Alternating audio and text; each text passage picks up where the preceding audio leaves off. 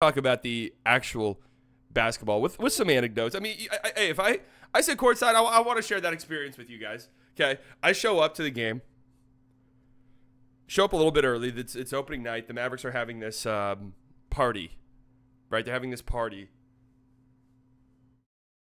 outside in Victory Plaza.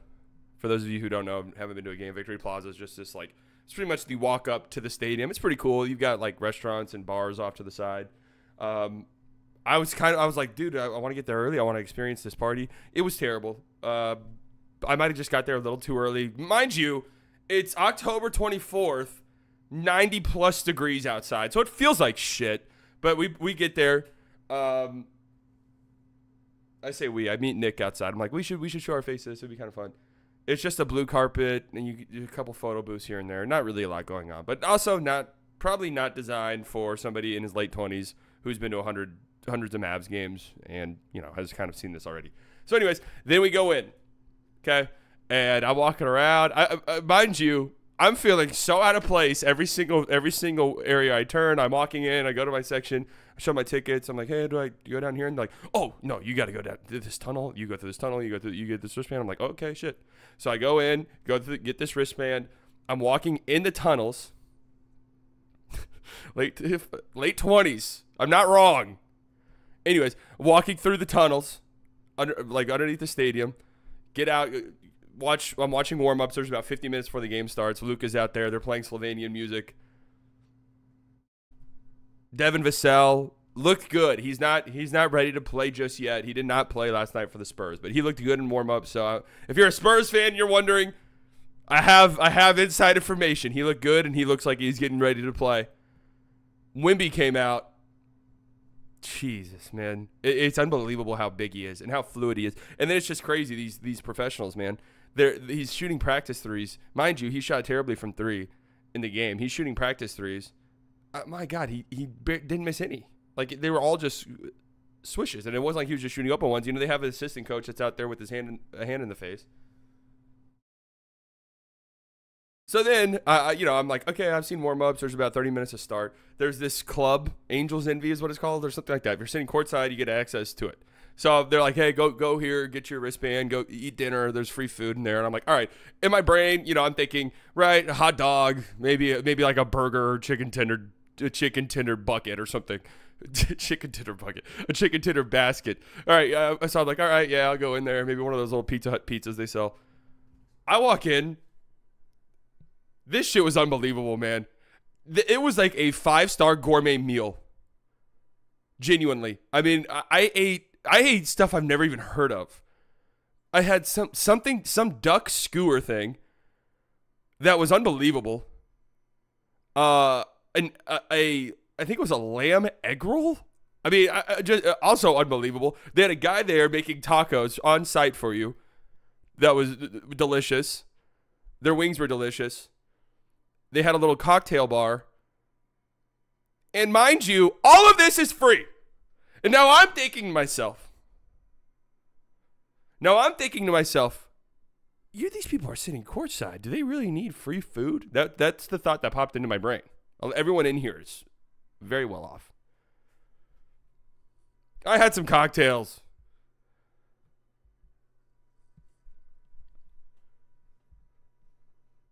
Two beers during the game. So then, I was talking with a friend about this last night, and they made a good point. Once I realized this, I was like, okay, that is true. Those tickets are expensive, so therefore it's, it's kind of baked into the price. It's sort of baked into the price. So that does kind of make sense when you think about it. But great for me.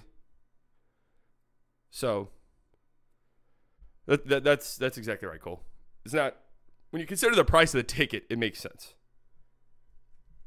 So anyways, the game's getting close. I want to be out there for the introductions and stuff. So I start walking back. I'm underneath the stadium. I'm completely lost at this point. I'm walking out the wrong fucking exits. As I'm going towards one of the wrong exits, I'm walking through. A guy goes, get on the fucking left. Get on the left. I'm like, oh, whoa, okay. Get on the left. I'm like, what the hell's going on? Kyrie Irving just sprints right past me. I'm like, oh, hey, have a good game, Kai. And he was like, yeah, thanks, bro. And I'm like, hey, man, listen. if Wimby's dropping on those screens, you're going to come off a ball screen. Don't be afraid to pull up. Get a couple of 18, 19 foot pull up shots. Okay. He's like, yeah, I got you tonight. I'm looking for that shot. I said, all right, bet. Make sure you pull up on that shot. So that happened, and then I'm like, oh, okay. All right, this is the wrong tunnel. Obviously, I'm going to the next one. Then I go to the other tunnel. It was also the wrong tunnel. But I walk out that tunnel, and some guy goes, whoa, you got to stay back a little bit. I'm like, okay, why? He said, coaches are coming out. I said, all right. So I'm sitting here. Jason Kidd walks out. Sean Sweetie, Dudley all walk out. I'm like, hey, guys. They're like, hey, what's up? Oh, hey, what's up, Sally? I'm like, hey, what's up, guys? Listen. Tonight, let's be physical with Wimby. Let's get Maxey in the game early. Let's put PJ on him early. Let's get really physical, put our physical defenders on him, and then over the course of the night, we can switch on our centers. And they were like, oh, okay, yeah. Sean Sweeney looked at me and said, that's a great idea. And I said, yeah. And then they walked out, and then I walked in, and then I walked out into my seat and then watched the rest of the game. And I didn't move from my seat other than peeing for the remainder of the game, because why the fuck would I do that? I'm not leaving this seat. You're going to have to kick me out of the stadium, basically.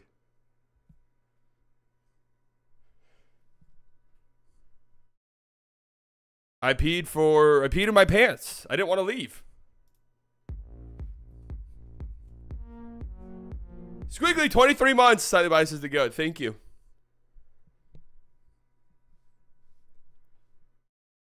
So anyways, it was awesome. What was the seat comfort level compared to other American Airlines seat options? I mean, it was fine. It was a little foldable seat with a little pad on it. Being like a taller guy, a broader guy in a seat like that, it's a little uncomfortable, admittedly. But, who am I to complain? I did feel bad because, once you sit courtside, right? No, but the seats aren't like layered. And there's about 3 or 4 rows of them. So anytime I'd stand up, I would feel bad because the person behind me is standing up. But honestly, at the same time, fuck you, man. I don't know if I'm coming back here. You probably run an investment firm. I don't care.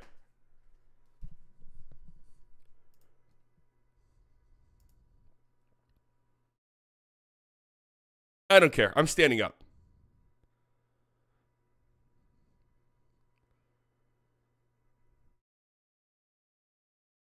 So let's get into the actual basketball game, shall we?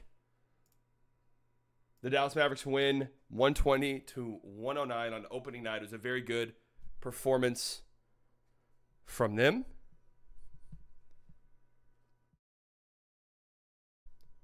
First half was a little bit rough. They scored 20 points in the first quarter, 27 points in the second quarter. I say rough, I just mean shooting-wise. I thought that they played well, the Mavericks did, in the first half of this game. I thought they were getting clean looks. Just it was a matter of the shots not falling. They did shoot terribly from the free throw line, which is a concern that I had throughout the course of last season. It's a concern I will continue to have. I don't think this is going to be a good free throw shooting team. That's something that could come back to bite them in the ass, especially when we get to this, when the Mavericks reach this level, and it is like, you want to contend at the highest level. The margins are so razor thin. Stuff like free throw shooting is going to become a huge factor. I mean, we saw in the playoffs last year, the Mavericks lost playoff games because of free throw shooting, and that could be a death sentence. But first quarter for the Mavericks, 8 of 27 from the field, 29%, 2 of 11 from 3, 18% there. Again, I thought they got good looks. It kind of felt like they were able to get whatever shot they wanted. It just wasn't dropping. So I felt like the Mavericks were in control of the game. And despite their terrible start shooting-wise, they were only down by 2 points. Harrison Barnes was going crazy. Harrison Barnes had 12 points in the first quarter on 5 of 5 shooting, 2 of 2 from 3. And then they started to pick it up in the second quarter offensively. The Mavs did hit some more shots. They had 4 threes in the second quarter. And the second half, they just popped off. 46% from the field, 62% from 3. 13 of 21. Their free throw shooting was much better in the second half as well. 14 of 16 from the line, which is something we will gladly take. Only 4 turnovers in that half, 18 assists. I mean, the offense was just beautiful, man. Beautiful. Beautiful offensive showing from this team. Luka in the second half was awesome. He scored 19 points, 5 of 11 from the field, 4 of 6 from 3, 4 assists. Again, it just it felt like whatever he wanted, he got.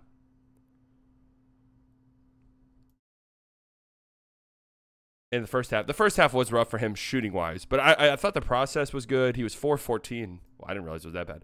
4-14 in the first half, 0-5 from 3.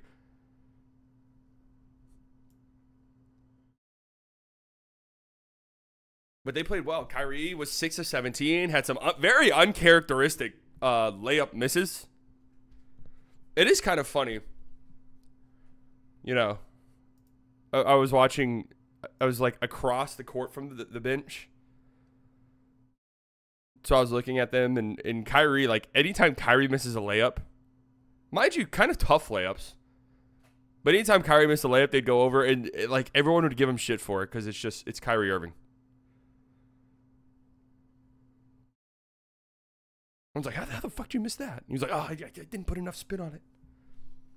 So to win a game on opening night when your 2 star players are a little sluggish is the wrong word, just inefficient, you know, not hitting shots out of the gate is impressive. And Klay Thompson looked great. 22 points, 7 of 13, 6 of 10 from 3. That is that's enough to make a grown man cry right there, man. That is enough to make a grown man cry. 4 of 5 from 3 in the second half of the game. I want to look at some clips my man Istok showed about some of the action the Mavs were running and just how unstoppable it looks. This little Spain pick and roll where Klay is flying off of this screen. This play where Klay just catches the ball right at the 3-point line. No one is around him. He can take a dribble. I mean, this is Klay Thompson we're talking about, man. This isn't Tim Hardaway Jr. This isn't, Derek Jones Jr. This isn't Dorian Finney-Smith. Love all of those guys. This is one of the best 3-point shooters in the history of our sport. He's knocking that down. It's exactly the Klay Thompson of old, but he's still making that shot. Then they run the same action later. And the Spurs are trying very hard to prevent the same thing from happening, and it leads to another 3 because they're disjointed defensively. Because on top of the Klay thing, I mean, it only gets talked about by Mavs fans.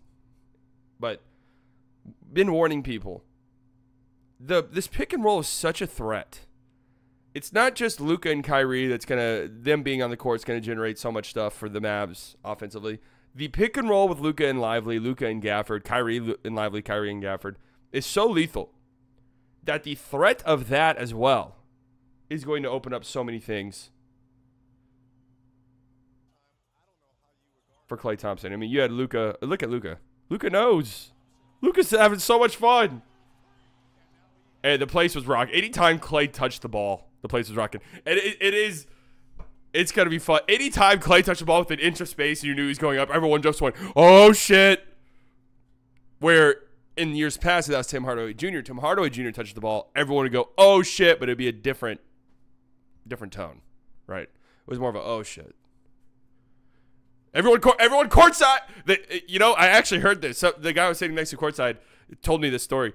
That last year, when Tim Hardaway Jr. was on the court, that they had helmets underneath the seats. And anytime Tim Hardaway Jr. would start to go up with the ball, they would go, helmets! And you put the helmet on. I thought that was interesting. That's the type of stuff you wouldn't know.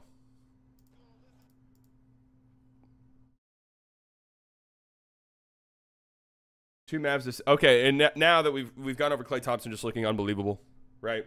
This is going to be, I mean, he's going to get so many clean looks.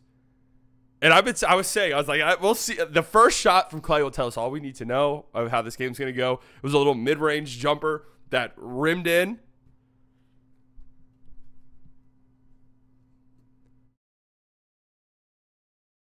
And once he got that shooter's bounce, I was like, all right. We are good. We're good. But let's talk about the defensive effort from this Mavericks team, which I thought was really, really good. Now, no Devin Vassell. I do think that's important because the Spurs didn't have really any perimeter threats whatsoever. The Spurs looked really rough, in my opinion. If this is what it's going to be, they're going to be in for a long season. Chris Paul looked old to me. Really, really old. 7 rebounds, 8 assists. I mean, that's fine. I feel like he didn't really have much of an impact on the game. Like, the idea of Chris Paul wasn't at least in game one, didn't really match the reality I saw on the floor.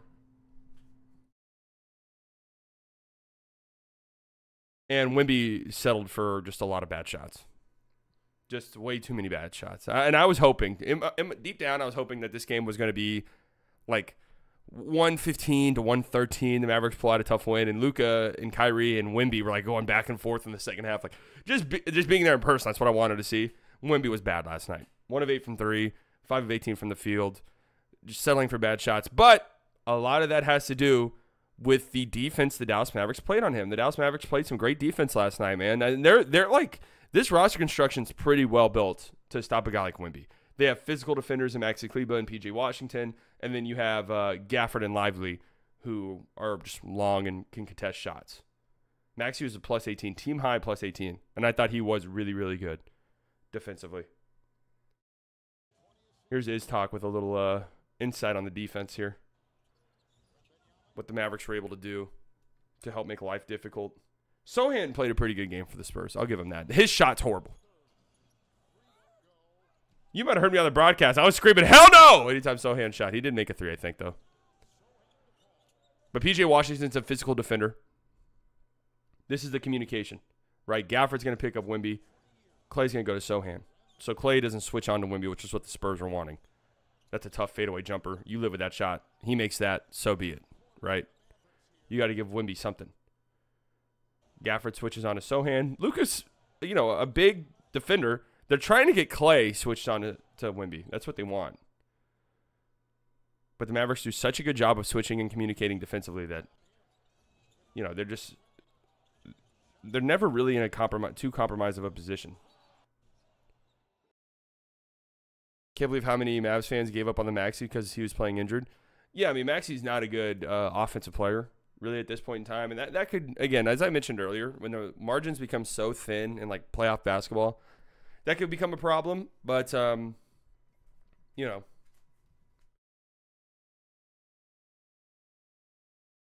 his defense is very important for this team. So it was good to see him back on the court. I mean, he looked really good for not playing any preseason basketball, really. Thought Derek Lively played a great game. Quentin Grimes was fine. Jaden Hardy, 3 of 5 from 3. That's interesting. Jaden Hardy, if he's going to get rotational minutes for this Mavericks team, it's not going to be because he's breaking guys down off the dribble or whatever the case may be. It's going to be because he's hitting threes. Just in the context of this Mavericks team. So him hitting threes is a welcome sight, to say the least. And I thought Daniel Gafford played really well as well.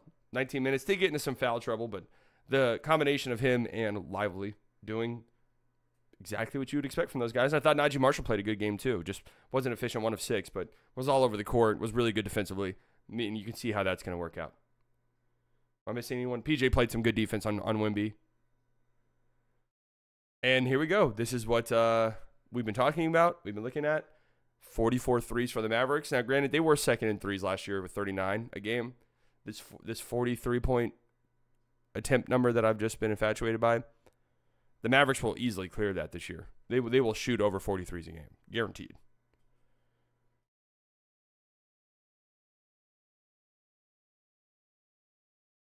And with Clay here now, they might be shooting it very efficiently. So an exciting first game for the Dallas Mavericks. And a lot to look forward to. Now, they do play the Suns tomorrow night, as of the time we're recording this. That will tell us a decent bit more about this team, only because the concerns for the Klay Thompson, Luka, and Kyrie pairing, right? If you had concerns about that offensively, you're a doofus. Okay, and that's just the truth. But the concerns about that team is more so defensively, right? Which is understandable. It is in Phoenix. It's Phoenix home opener, and they're on the second half of back-to-back. They kind of got fucked by the early season schedule. But it'll tell us a little bit more, only because the Suns have much better perimeter players, obviously. Devin Booker, KD, Bradley Beal, even Tyus Jones I'd throw into that mix, are just better perimeter players than anybody the Spurs have. So Yeah, and Luka first half of the game wasn't the best shooting wise, but I thought he was playing some really good defense. I mean, he was really engaged. He was going for 50-50 balls. I mean, he looked really good defensively. So I thought Luka played well. And the shooting, 9 of 25 is not the most efficient in the world, but he did a lot of good things and just played winning basketball, which is all you can ask for. All you can ask for. Bonk, 23 months in the Slight Delusional Club. Luka not starting every possession. We back. We're so back.